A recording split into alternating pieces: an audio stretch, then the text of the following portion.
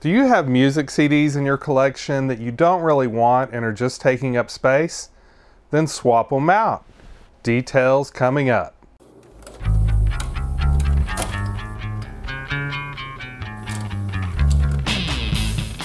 Over the years, I've acquired about 7,000 music titles on CD.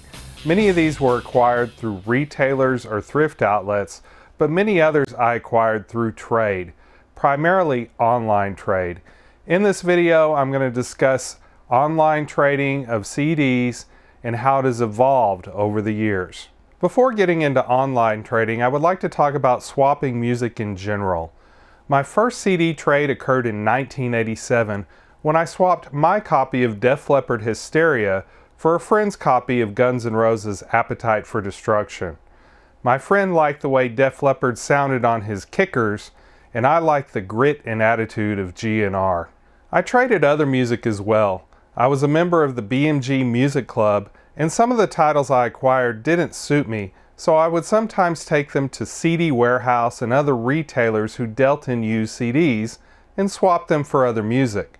But when using retail shops for trade, I would get less than I gave. I had another friend who subscribed to Goldmine magazine.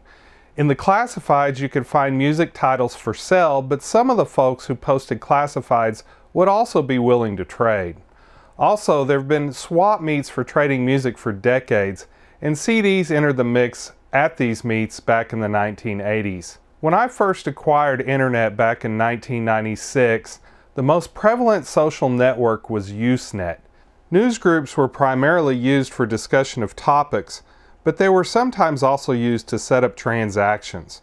There was a discussion group created specifically for trading music called Alt Trade Compact Discs, but it never generated much traffic. I saw many more trades happen on rec.audio.opinion, a discussion group for audio enthusiasts that remains active to this day in the form of Google Groups, with the link provided in the description. Other forums where trades could be established were Yahoo Groups and Craigslist, but neither of these were specific for CD media. The first website dedicated to bartering goods, including media, was Swaprat.com, established in July 1999, later retitled SwitchHouse in 2000. They set up direct buying, selling, and trading of secondhand goods with a concentration on multimedia. SwitchHouse charged 10% on sales but offered trades for free. One limitation of this type of network was finding mutual trades. The company couldn't make a go of it and shut down in 2002. There's an article about this on ZDNet. In 2004, Title Trader was the first credit-based website where you could swap CDs. The website was primarily for the exchange of books, but CDs and DVDs could be traded as well. Members could set a credit price for items.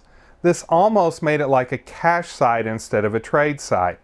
The Title Trader website still exists, but never really gained enough critical mass to be an effective place to trade CDs. 2006 proved to be a banner year for trading media, especially CDs on the internet, with the launch of Zunafish, Swaptree, Lala, and SwapaCD. Zunafish launched in January 2006 and set up direct transactions between members.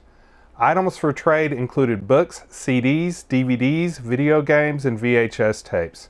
Users would post items for trade along with items they wanted. The platform set up direct trades between users and charged $1 to the recipient of each transaction. In 2006, both Time Magazine and PC Magazine recognized this site with awards. However, they couldn't make a go of it, and in 2009 the site went down for maintenance and never reappeared. Swaptree, later renamed Swap.com, started in 2006 as a place to exchange books, CDs, DVDs, and video games. Like Zunafish, users would add items for trade along with items they wanted to a wish list. The website would then set up either peer-to-peer trades or trade rings involving multiple parties. The ability to establish multi-party trades offered greater possibilities, but also meant a higher likelihood of trades getting canceled. The site developed a large user base with over 2 million media swaps over the lifetime of the website, but there were no transaction fees. Monetization was through prepaid postage sold through the website, but this postage was not a requirement for users. In 2010, the website was changed to swap.com, but continued the same service. In 2013, the company was sold, warehoused consignment items were added, and the peer-to-peer media exchange feature was phased out. As a member of swap.com, I was disappointed in this change.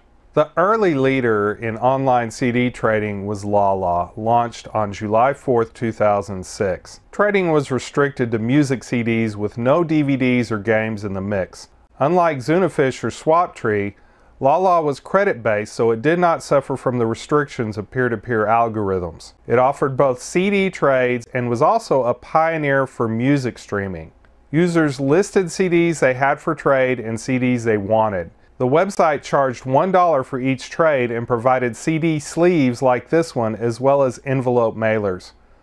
A large trading community developed within this website, but there were issues. Many CD enthusiasts want art with their music, but at Lala, art was optional. Also, when mailed, art would often be folded in order to fit into the mailers.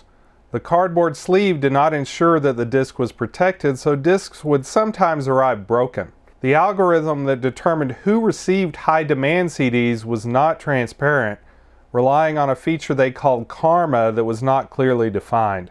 I was never a member of Lala, but I've heard other former members complain about receiving scratched-up music CDs, especially toward the end of their run. In December 2009, coinciding with a buyout by Apple, Lala discontinued their trading service. However, the forum from Lala has lived on as Music Gourmets, but trading on that site is gone. SwapaCD was another credit-based CD trading website launched in 2006.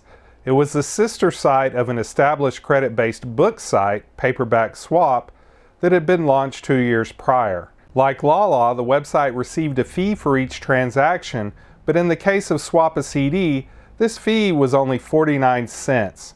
Credits could be transferred between Paperback Swap and later SwapaDVD. I jumped on board back in 2008 and participated in over 3,000 trades on that website since then.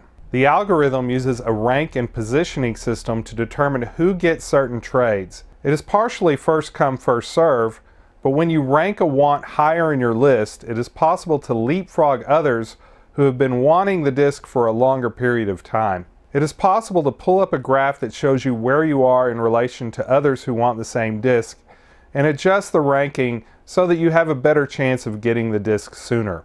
Discs are required to be playable, and unlike Lala, inclusion of art or no art is selectable when posting discs and adding disc to your wish list. If you are fine with disc only, you can often get music when the other folks who want it also want the art. There's an active online forum with a special section for unpostable discs, and some shippers offer special deals with CD requests. When you post a CD is available for trade, you are fully expected to ship it when there is a request, and you have to fill out an explanation if you cannot ship it. Much of what is immediately available is typical bargain bin fare, but with patience and a bit of luck, some rare items can be acquired. For example, I received these 2 sealed import titles through SwapaCD.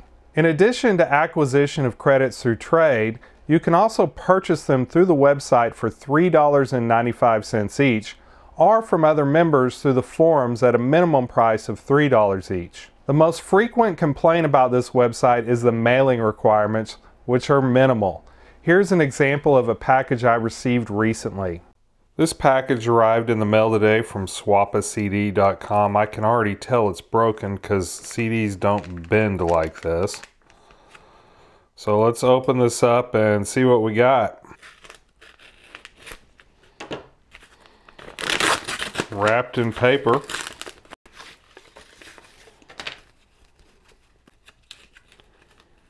Very much broken right in half.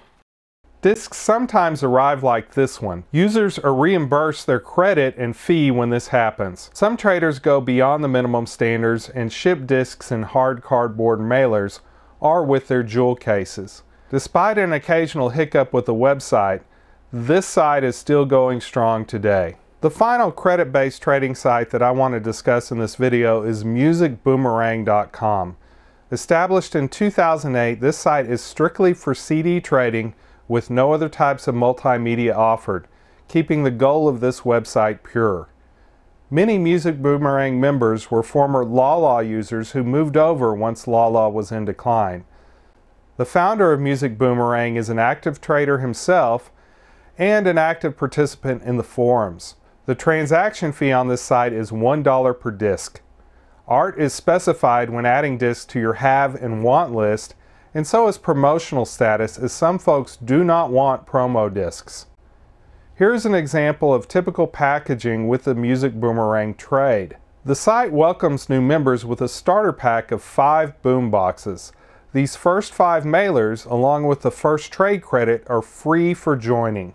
With the better packaging and higher transaction fee, costs are a bit higher than SwapaCD, but high quality, in-demand titles are frequently traded on this site. MusicBoomerang members offer both great music titles and a strong sense of community, with active discussion forums that are not limited to talk about trading CDs. Allocation of ships are based on a user's boom score that is determined by frequency of site visits, quick ships, successful ships, request of available CDs, length of time on want list, last ship, last receive, shipping popular titles, and a random factor thrown in for good measure. The uncertainty of who will receive a shipment makes possible special events that can be found in the forums, such as Buried in Music, Ship Trains, and the Holiday Ship Extravaganza. For more details, visit the MusicBoomerang website. The link is in my description. You may have noticed that I left out Amazon Marketplace, eBay, Discogs, Second Spin, and Declutter. I would categorize transactions on these platforms as buying and selling, and therefore fall outside of trade, as they do not set up peer-to-peer trades and they do not use trade credits. As retail stores phase out music CDs and emphasis switches to streaming in various file formats, I'm glad there are still places for CD enthusiasts to trade and discuss their music hobby. Much of the information presented in this video was research using Wikipedia and archive.org, with other contributions from members of the MusicBoomerang forums. Thank you for your help. If you enjoyed this video or any other in the ThriftyAV series, please like and subscribe. Also, I want to send a thank you to my patrons. Stay thrifty, everyone.